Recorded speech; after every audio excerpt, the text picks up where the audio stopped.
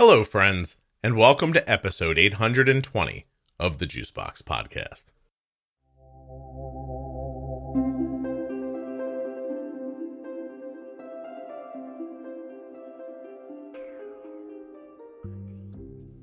In today's episode, Jenny Smith and I will be talking about the math behind figuring out a basal rate.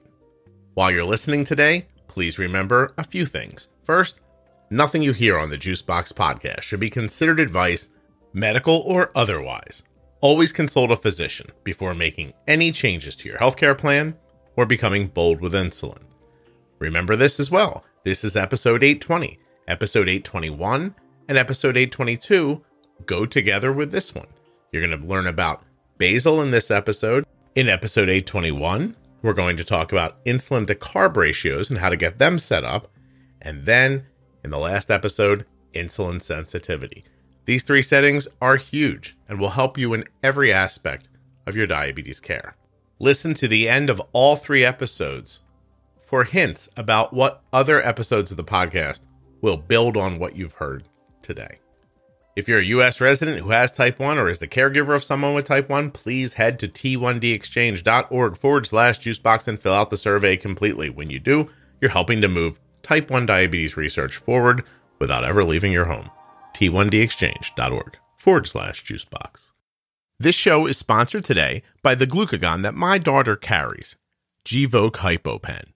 Find out more at gvokeglucagon.com/juicebox. Today's episode of the Juicebox Podcast is also sponsored by Dexcom, makers of the Dexcom G6 and Dexcom G7 continuous glucose monitors. Get started today, learn more, or see if you're eligible for a free 10-day trial of the Dexcom G6 at dexcom.com/juicebox. I've been asked, can you just tell me what the math is for setting up my basal insulin, for setting up my insulin to carb ratio, for setting up my insulin sensitivity? And I don't know why we've just never gotten around to it. Probably because I have an aversion to math. But as you pointed out right before we started recording, yes, there's math here, but there's also other things to understand. So, right.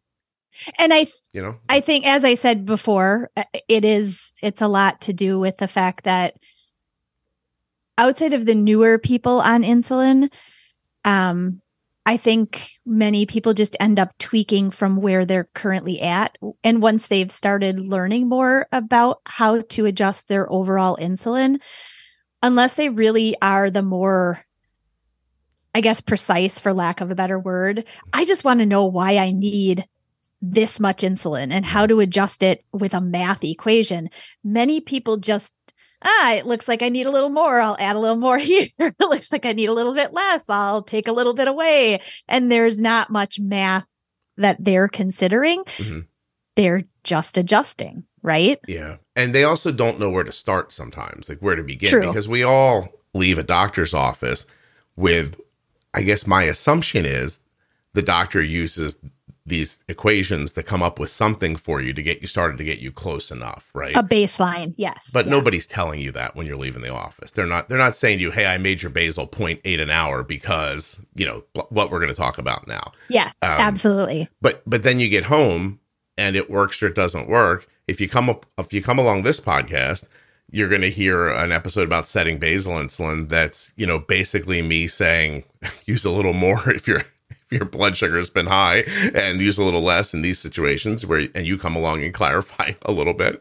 And, but people are asking for where do I really start? So I guess going to basal first, how does your basal insulin get set on day one? You just were diagnosed and you're sitting in the office and someone's giving you either an amount to inject or an amount to put into your pump, probably to inject, right? So where does that come from?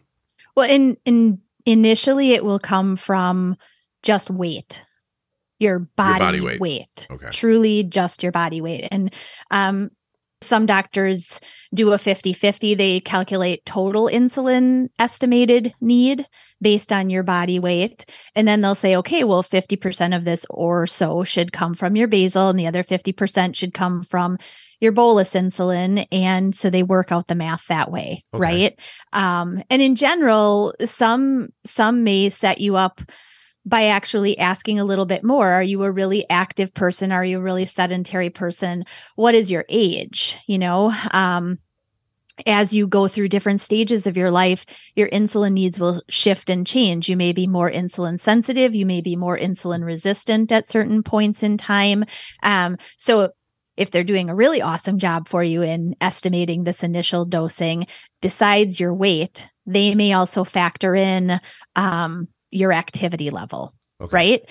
And then in terms of the life, right, the stage of life that you're in, you may be in need of more insulin or less insulin just based on your age, right? So a certain amount of total insulin goes in based on whether you're 5 years old versus 65 years old in general. See, already, this for people listening, this is why there's not just here's the math of setting your basal insulin, because there's so much that goes into it. You just said, depending on your age, it's also, a lot of that is where you are in your life. People might not understand that, once you get past the honeymoon stage and your basal need, or your insulin needs are pretty stabilized. Right. As a young person, they might be very stable right up until, you get to where you're starting to see hormones in your life. And then that goes crazy. And then your hormones might stabilize. But for some of you, it might not. Like, some women might struggle with hormonal problems, for decades, where there's a lot of fluctuation. And then, correct. It's just, there's so much happening.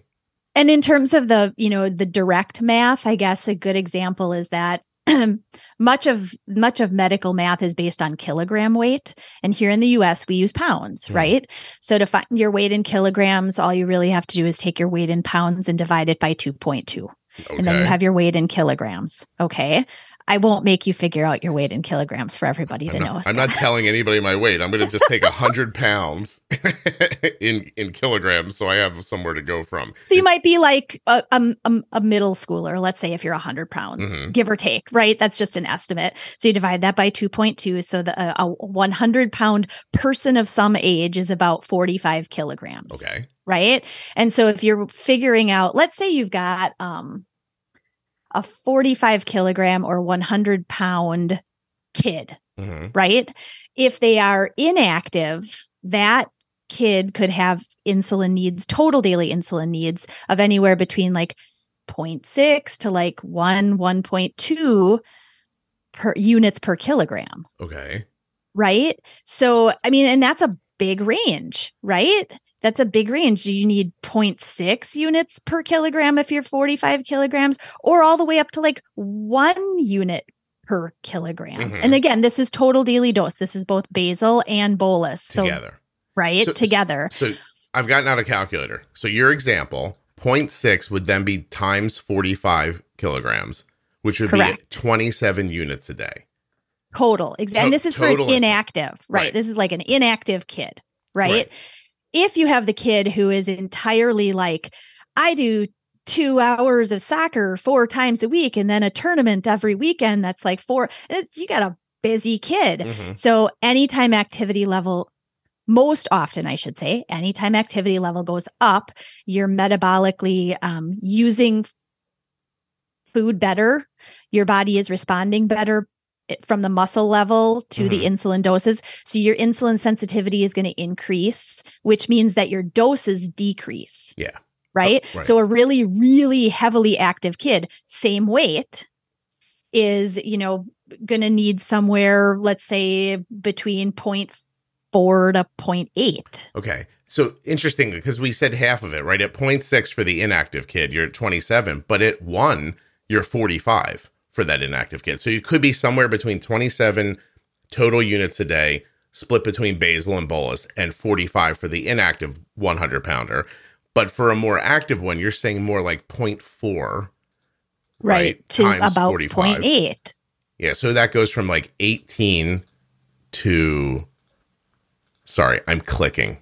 Remember? You're doing the math. Yeah, yes. to 36. I just don't want to get it wrong. I should have got my calculator out for you. That could have done it. I just realized I don't own a calculator, so like the computer has one. But I didn't want to, like, I don't want to say the wrong numbers over and over again, and people will be like, oh, so there's a huge swing. Like there is. So on the high end for that active 100 pounder, you're at like 36, but on the high end for an inactive person, you could be up to as much as 45. 45. It's a lot more insulin. Right. Yeah, okay. So, and then it changes based on stage in life, right? Then we've got adolescence, then we've got like more like adult age, and then we've also got older adults, right?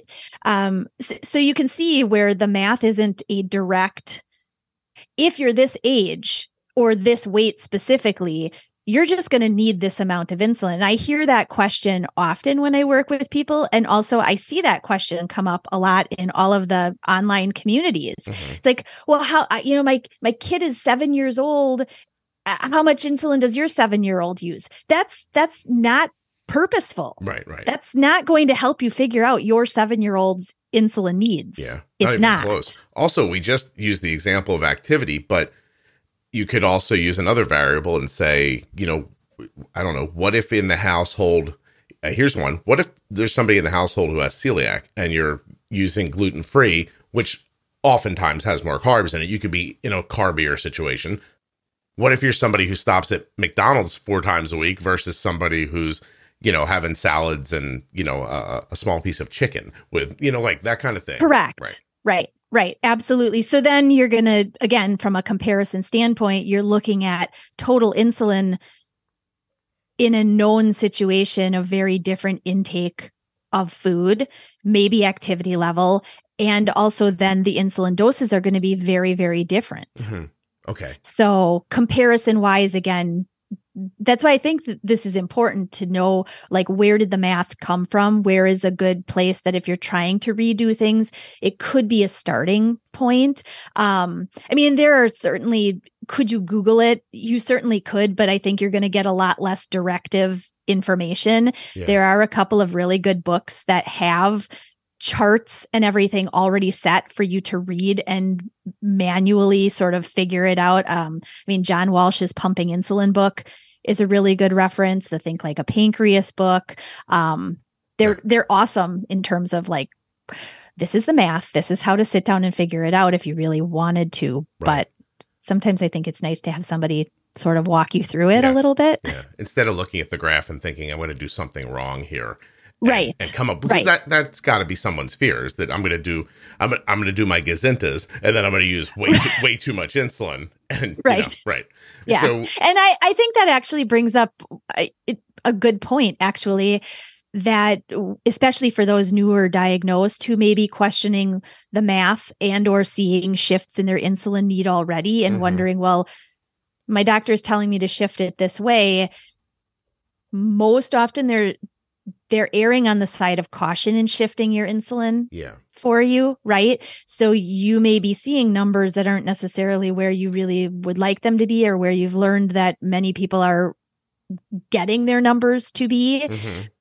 They're erring, clinically, they're erring on the side of the lower amount before they get some data to show that they can increase safely. Right. Because imagine if you are using 0.6 an hour, let's do that for people, 0.6 times 24, say you're on a pump or you're shooting it, I guess. So 0.6 an hour if you're pumping, or it would be 14 and a half units a day if you were shooting it. And that's just basal. That's just basal we're talking about for a second. But let's say it should be a unit, but instead it's 0.6. So you should have 24, but you're using 14. And then your blood sugars are high and your meals are spiking and you start not coming down. Yeah. And then you start seeing ghosts, which I talk about a lot. Like, if my example here would be if the doctor told you, look, your basal's 0.6, but really it should be 1. Now you're deficient 0.4 an hour of basal. Then you come along and bolus something, your blood sugar goes up and you think, oh, my insulin to carb ratio is wrong. But it might not be. Your insulin to carb ratio might be right. Your basal insulin's wrong. And for every unit you're shooting for food, 0.4 of it is really kind of just going to cover lost basal because your settings are wrong. Right. Correct. Yeah. So from a basal only standpoint, if that initial equation was really for figuring what on average should my total daily truly be, daily being everything, basal, boluses, corrections, everything in the mix. If you really just want the math, for doing kind of same example, like a young inactive kid, just basal dosing is going to be somewhere around 0.2, 0.25, upwards of maybe 0.6. Again, per kilogram of body weight. So that'll break it down a little bit further so that you can just say, okay, my kid's getting this much. They're about in that bracket. They're not very active.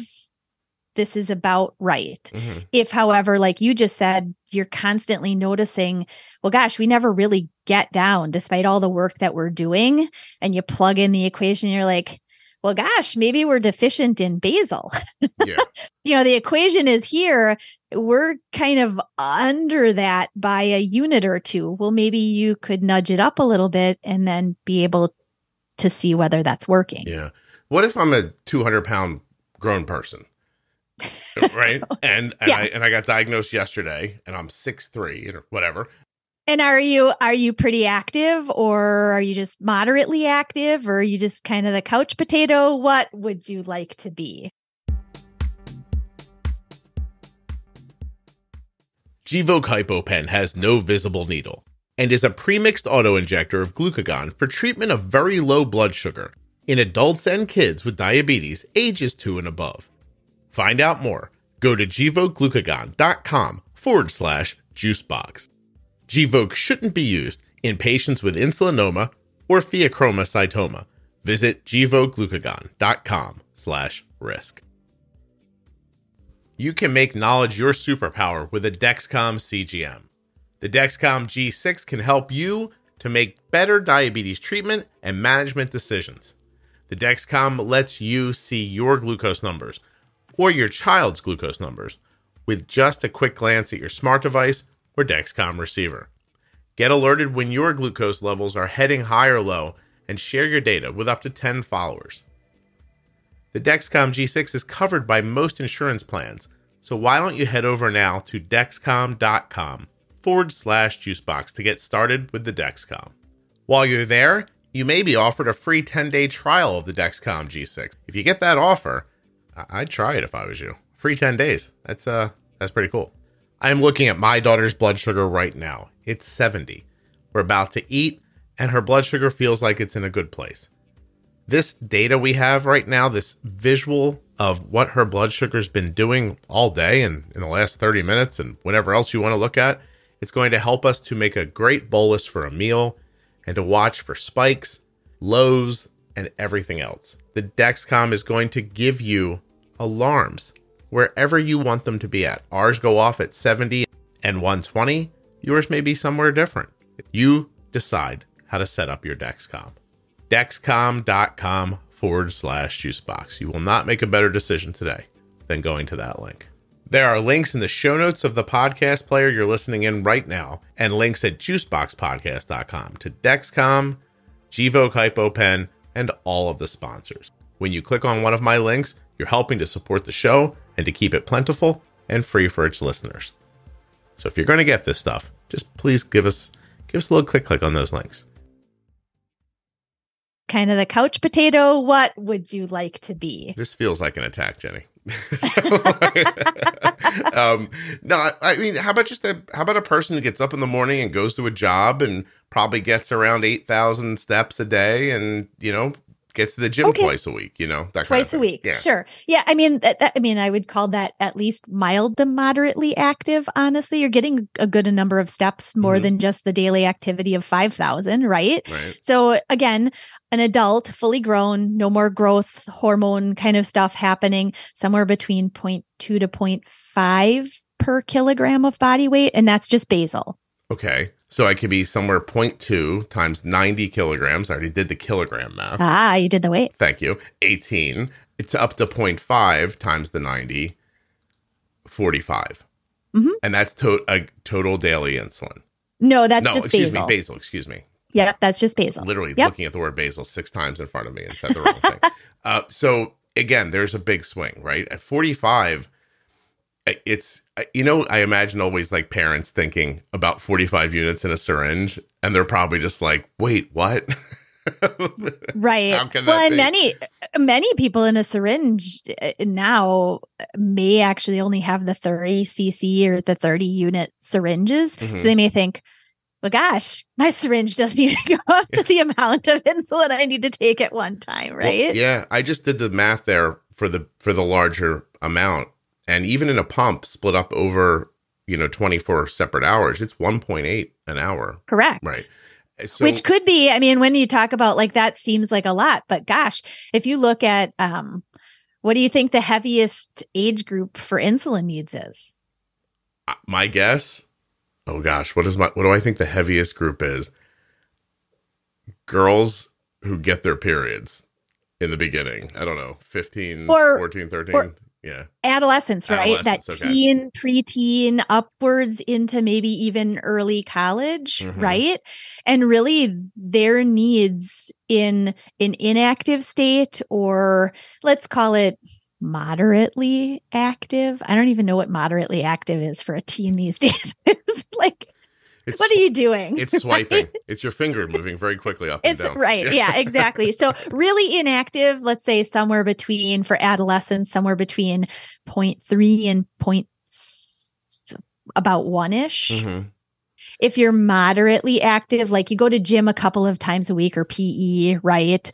You may bike down to the mall or whatever with your friends. So far outside of that age range, but it's like 0.3 to like 0.7 with some activity. So you can see that the more active you get, the lower overall your insulin needs will be, because you're metabolically able to be more sensitive to using, and your body using, seeing, and responding to insulin better. To give a little focus for people, like that's why if you are a person who's moderately active, and you have all your insulin set well, and then you decide on Saturday afternoon you're going to go play basketball, and an hour into it, you're looking at a stranger going, "There's juice in my bag." Like, right? Yes.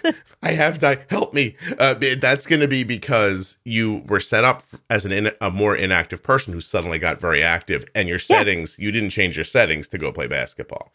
Correct. So, and I think that brings in and of itself a really good point. Like, if you went and did that like once a week, you're most likely still going to be only moderately active. Whereas, and your insulin needs for that day may shift. Yeah. Or maybe into the next day, maybe 36, even 48 hours of reaping the benefit of that high activity. But that doesn't mean your overall settings need to be adjusted. Right. Yeah. That's applying another factor. Right. That's just a point of, what stable can look like right until you throw a variable into the mix. Right. But over time, if you added more consistently, like you joined, the basketball team and you're practicing a couple of nights a week, and you're doing that like rec league or whatever on the weekends or tournaments, now over time, you're metabolically going to become more sensitive. Right. Your insulin needs may come down. And I see that with a lot of the teens that I work with, in the season versus the off season, shifts in need can happen in a very considerable way. Okay. So to make this episode valuable for anybody who trips over it, whether they have a kid, I don't know. Like, also, does this count when you're honeymooning? Nothing counts when you're honeymooning, right? Yeah. Does it count? I think from a place of analysis, you could see where are you, and as you become more sensitive because your body is still helping you or has increased the help that it's giving you in that time period, then some of this math may definitely go out the window. I mean, we've had, many kiddos who can just use a basal insulin of 1 unit a day and they're not even bolusing. Yeah. Right. So then, yes, so then as this needs, math may not be helpful. But as needs shift, you can redo the math and then look at the range and say, oh, well, I'm already at the low part of the range. It doesn't seem to be enough. And you can see at least, I guess my point is, if you're at 0.5 and 0.5 is not working, but your range based on the math might be 0.5 to, 1, then at least because some people are like, I don't know how far to turn it. Like, I want to give more, right? But I don't know. Is it 0.5 to 3? No, it's not. Right. Yes. No. It's hard to put yourself back into the position of a person who has no earthly idea what they're talking about, because it's hard to know where to go. Yes. But okay, so maybe you're honeymooning and you'll be on the cautious side. You'll see your needs change. You'll do the math and you'll adjust within the range. But is this episode good for somebody, whether they're 8 and just found the podcast, I've had diabetes for 2 years, or they're 15 or they're 35 or they're 60, like, it works for everybody? Yes. That's it. Okay. Say it one more time for me. Just the math. Just the math. Yep. Okay. We just went Which the whole part? thing. The total daily dose or just the basal? Start over, Jenny. I walk into the room. I'm like, Jennifer, I need your help setting my basal insulin. Hi, I'm Scott. I'm 30 years old. I weigh 180 pounds. What do I do? Yeah. So 180 pounds. I'm sure you probably already did the math on your fancy computer. 81 and a half kilograms. So you're 81 and a half kilograms. Mm-hmm. And we're going to essentially take that. You said you're 30 years old. I am. Right? So we're going to take 81 and your age is 30. And Scott, how active are you? I have to be honest, Jenny. I've been watching Battlestar Galactica on Sci-Fi. I'm into season 5 and I'm going right from that to Yellowstone. So I'm not doing much. I'm sitting around. And on your side time, you're doing a podcast, right? Yes, I sit when I work and I sit when I'm enjoying myself. And I eat well though. I don't eat a lot of junk food. I don't have any, Jenny, I don't have any processed oils. I stay away from processed food. I eat protein, not a ton of carbs.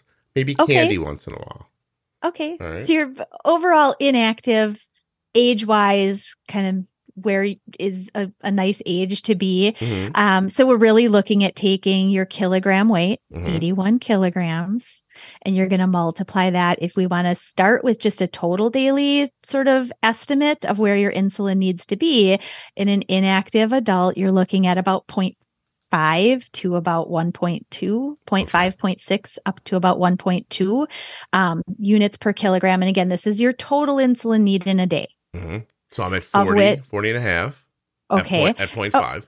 Of which about half, give or take, again, based on an inactive level, is going to be basal. Okay. Now, if you really want, dosing strategy just for basal, and then when we talk again, we can see how well that's working for you, Mm-hmm. then we'd kind of start with just looking at basal insulin needs. And from again, inactive adult, got to get to doing more than Battlestar Galactica or whatever it was. Well, I'm thinking about going for a walk.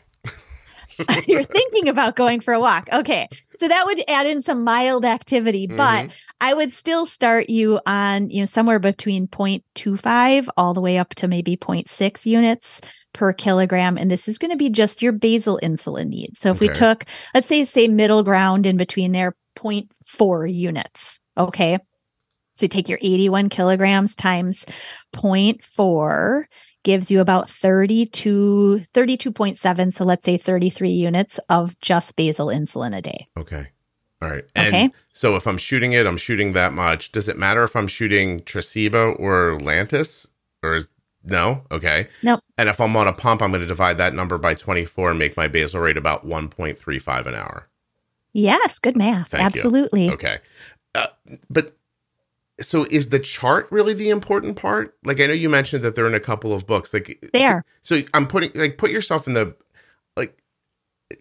this episode will be downloaded just tens of thousands of times. And it's going to be by everybody and every age. And they're going to hear it overall. But where do they go to start? So now I can't tell you how much they weigh or how old they are. But what should they do?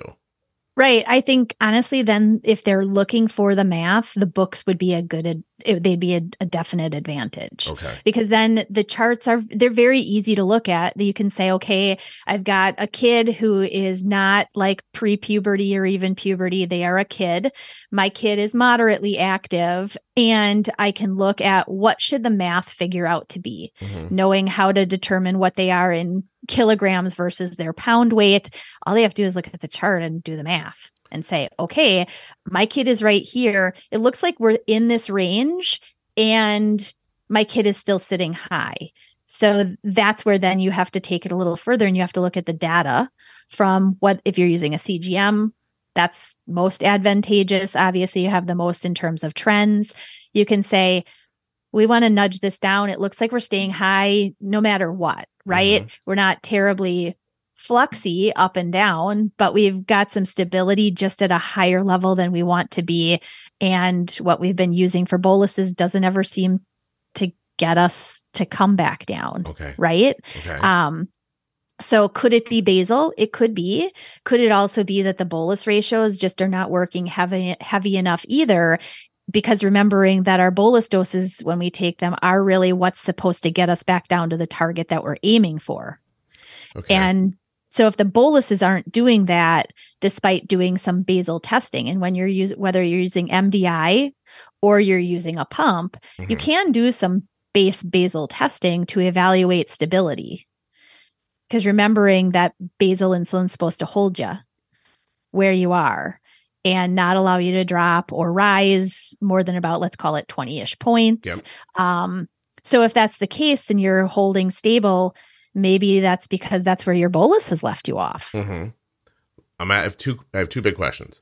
Yeah. These charts, are they like copyrighted information? Like if we posted them on my, like, I'd have to look at that. Right? On my web, would we be stealing from somebody if we put it? Because I could make a web page where this episode sits along with the chart and the math written out. And the math written out. Yeah. I'd have to look in my books to see whether or not underneath the charts that are in both of the ones that I have, again, both John Walsh's and then Gary's book, both of them have charts. I don't know if they have a specific you know what source I mean? noted. Like, is it something that Gary sat down and was like, I'm going to figure this out on my own, or is it something that the world just knew and he put it in there? No, you know that's definitely not. I mean, it's not like Gary or John sat down and was like, these are definite they're used charts, right? This is what a peds, this is what an endo may or could potentially look at. So the math is a set math kind of rule. Okay. Well, then it's not their work. Okay. Well, then they just put it down. I am going to make a webpage that goes along with this episode then. Sure. I'm probably going to ask you for help. So I'm happy to help you. Here's my last question. I'm a person I've had diabetes forever. And I'm hearing this episode and thinking, God, is my basal wrong? Do I just take my total daily insulin, go over what I've heard and take a look and see like, oh, maybe my basal isn't right. Like, because it does happen, right? That people get set up one way and then you just sort of, I think it's very common for people to get to the right answer the wrong way in a lot of facets of life. Diabetes is an example. So say one day, 10 years ago, I know it sounds crazy, but 10 years ago, a doctor put you on a basal insulin and he gave you too little and your blood sugars were high, but you found ways around it with, corrections or that. And eventually it just works for you. It doesn't mean your settings are right. It means that you found a way to work with bad settings. Right. Right. So it's not, it is worth going back and looking at a little bit. It is absolutely, because as you said, if you really think something is off, I mean, you can go back to what we've talked about in the pro tips, which are all about testing your insulin factors, right? The first one being basal, because that's supposed to be your foundation. It's supposed to hold you really nice and stable. If you just decided all day long today, I'm going to fast, or it is your fasting time of the year, or whatever it might be, you should be confident that your basal is doing a good job. And could your basal change? Absolutely. Based on some of the variables that we've already talked about. You've added in exercise, or you've now got a really active job when you used to have a very sedentary job. That could all factor in. Yep. And you may need a shift. Yeah. I'll just say it here again. If your basal's wrong, nothing else works. And you really should go find the Pro Tips series and listen to it, because I think you would have a better idea of how to use your insulin. Right. Well, thank you very much. I appreciate it. Of course. Yes. A huge thank you to one of today's sponsors, Gvoke Glucagon. Find out more about Gvoke HypoPen at gvokeglucagon.com/juicebox. You spell that GVOKEGLUCAGON.com/juicebox. Thanks also to Dexcom, makers of the Dexcom G6 and that Dexcom G7 that's coming just any day here in the United States. It's already available in Europe. Dexcom.com/juicebox. See if you're eligible for a free 10-day trial of the Dexcom G6. All right, I want to thank you for listening here, but after the music, I'm going to tell you about some other episodes that will help you with your basal insulin.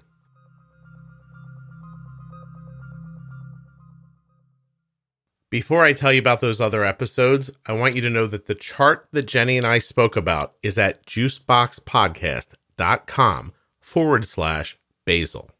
If you're new to diabetes, you should check out the Bold Beginnings series. That's available at juiceboxpodcast.com. Go to the top, click on Bold Beginnings, or by looking in your podcast player for Bold Beginnings. Use that search function.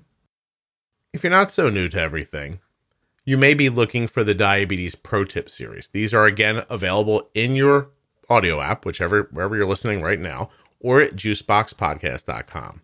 But if you just want to drill down on basal insulin, find episode 237. It's all about basal, and it's part of the Pro Tip series. If all this is too confusing, just go to Google and type in Juicebox, one word, podcast, basal, and all this will come back in a return.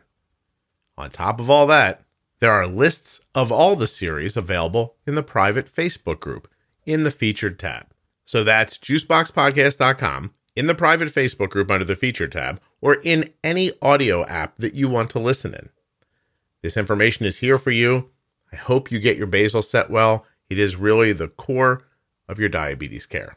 And don't forget to go to episode 821 and 822 to figure out insulin to carb ratio and insulin sensitivity factor. These three settings together, they're going to make a big difference for you. Last thing is, I just really can't recommend enough that you take the time to listen to the Diabetes Pro Tip series. If you're looking for stable A1Cs, less variability, overall greater health, the Diabetes Pro Tip series from the Juicebox Podcast will help you. Thank you so much for listening. I'll be back very soon with another episode of the Juicebox Podcast.